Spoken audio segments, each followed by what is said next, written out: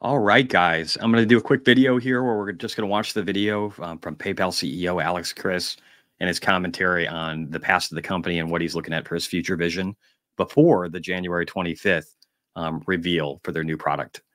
So here we go. Without further ado. Joining me now in his first interview since stepping into the role as the president and CEO of PayPal is Alex Chris. It's nice to have you here. Thank you. Thank you, David. Good to be here. It's good to have you. The analysts don't seem to love the stock right now. It's just the last couple of weeks. I've taken a look at a few reports. Mizuho yesterday, PayPal. No, the analysts do not love the stock right now. That is very true. But that's a good thing. PayPal faces competitive pressure from A to Z, downgrade. Oppenheimer, PayPal, or persistent profitability pressure has them downgrading it. Morgan Stanley, slower than expected progress on strategic imperatives. BTIG, too much uncertainty puts us on the side. Slower than expected progress. This man just started his job. Headlines. I mentioned those because I'm curious to get your response. So what do you say to these analysts to get them to change their mind, or how do you? Well, look, we're an important company. We've got a quarter of the world's e-commerce running through PayPal. So that's why we've got 45 analysts following us. And, look, to be honest, there hasn't been a lot to celebrate over the last few years. I think innovation's been slow.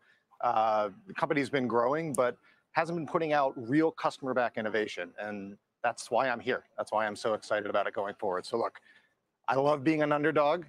I will take all of that feedback and we'll shock the world. Yeah, you think you're going to shock the world. How are you going to? I think it's great that he set expectations and said, hey, this company hasn't been doing well for the last couple of years. They haven't been innovating. We're working on it. Good stuff. Going to do that. We've got an innovation day coming out on the 25th, where from the first week that I got there, this was not about trying to figure out what to go do. It is very clear what we need to do. 24 will be a transition year for us, but it'll be all about execution, and it starts with innovation. So on the 25th, we're going to come out. We have very clear customer-backed innovation that we will be rolling out for consumers, for our merchants, for Venmo, and I think it'll be a good start to this year. Anything you can tell us at this? He seems very confident on his path already, even though this man has been doing this job for like, I don't know, 3 months, a little bit over, and some of that's transition. At this point, obviously, I don't want you to ruin the rollout, so to speak, but when you say you sort of have a very clear idea of what you have to do, and then you say innovation, any specifics you can provide? Well, look, PayPal hasn't delivered the value proposition to its consumers or its merchants over the last few years that I think we're capable of. We have more data. We see exactly what people are purchasing around the world. So we need to make a better value proposition for consumers, put more money in their pockets. For our merchants, we have the ability to leverage AI to deliver an incredible improvement in their conversion rates. And then we have to let our small businesses and our consumers connect, leveraging AI-driven personalization. And you believe? All right, so we got some buzzwords in there, but I do think this cannot be overstated. These guys have more data than any payment provider on earth, almost. Like, he's going to go over some stats in a second here. I'm not going to spoil it, but these guys have data, and the fact that he's looking to focus on that to help small business, enterprise, and consumers, it's awesome. Good stuff. That, for example, using the data more effectively for particularly the merchant side can bring what, higher profit margins? I mean, how does this translate? Well, look, we have over 35 million merchants that are using PayPal. When we improve their conversion rate, it improves their business, it improves our bottom line. We're kicking things off on the 25th. I mean, you do have an awful lot of data. You ever consider just selling it or working with others as well to sort of pool that data in some effective way? Stupid idea. You don't sell your data. Your data is your cash cow. That's just dumb commentary. The data is our customers' data. It's our consumers' data and our small businesses. That too. It's about the customer, and it's about helping facilitate them. You don't share it. You don't sell it. Very smart. This data, what we need to do is leverage AI to make it better for them to be able to grow their businesses. Small businesses are under a ton of pressure right now. It is hard to be a small business in good times. It's not good times right now.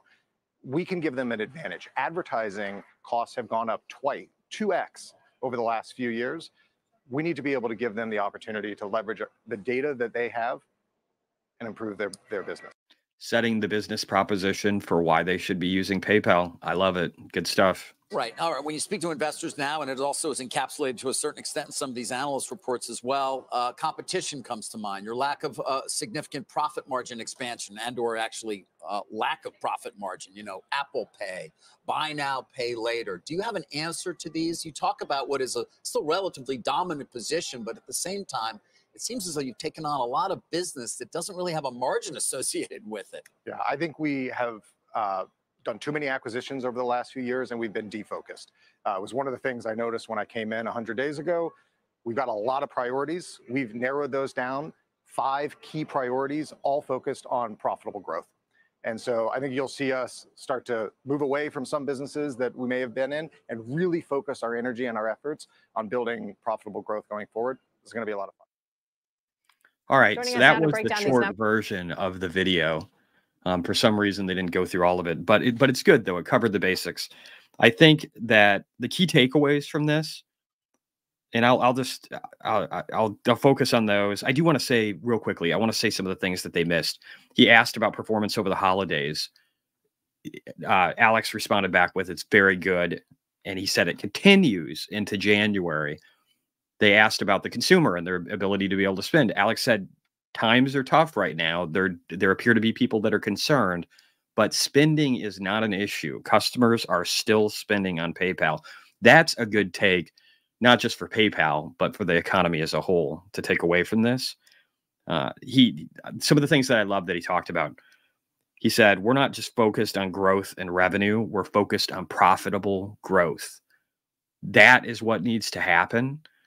Also, just at the end of the video, he mentioned that there were too many acquisitions that occurred and that's something they noticed right away. And there's some unprofitable sectors they need to get away from. That is layoffs. That means that dead parts of the business that are not providing value are going to go away. There's something, I don't know if it was in this video, this short little clip, but I'll go over it real quickly. There's something where he at one point said single platform. He wants a single platform. They also want to have Venmo be a key highlight of this because the youth, younger people, are using Venmo. They're not using Zelle. Older people use Zelle. People that bank with, well, certain banks, anyway, a bunch of them, they use Zelle, but that's what's dying.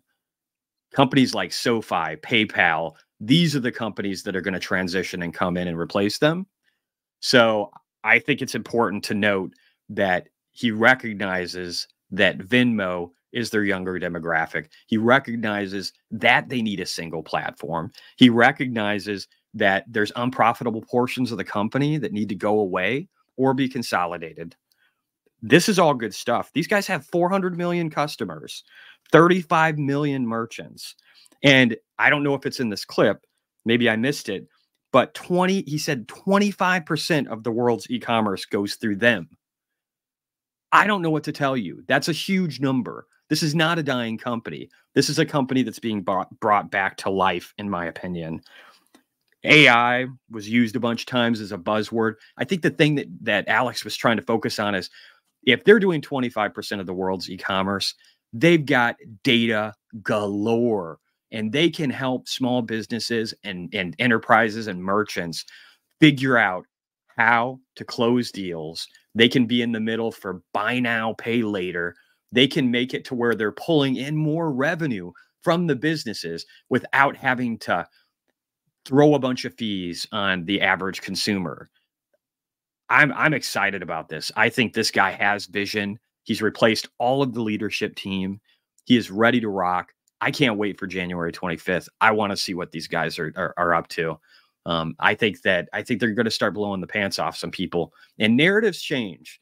You got to realize, don't focus on stock price. Stock price is stupid. And analyst downgrades, these people, most of them aren't worth their weight. They do not know what they're talking about. They follow along with others so that they can hopefully get a decent return that outperforms a few other people so they can keep their job. So don't focus on analyst downgrades. Alex said there's 43 of them watching the stock. 43. Imagine what happens when they start going, wow, Alex and team are really impressive. They've got a vision. They're already executing at this. those downgrades will turn into upgrades, and you can make a ton of money off of that. I haven't sold one of my PayPal options. I have 3,000 contracts last I checked, and for January 2025, and I'm going to hold them. I'm inspired by this. Now, those options that I'm in, the January 2025s, they got to move. I bought them a long time ago. I bought them in June, something like that. And options need to go somewhere, and they haven't went anywhere but sideways to down for the stock price. So it needs to move, but I am more than happy to hold on to this stock for another 3 months to see how it goes.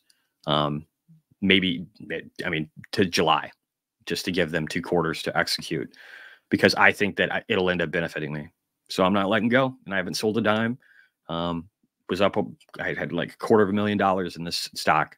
That's how much belief I have that Alex is going to be able to turn this around and make this into a great company and do it in quick order.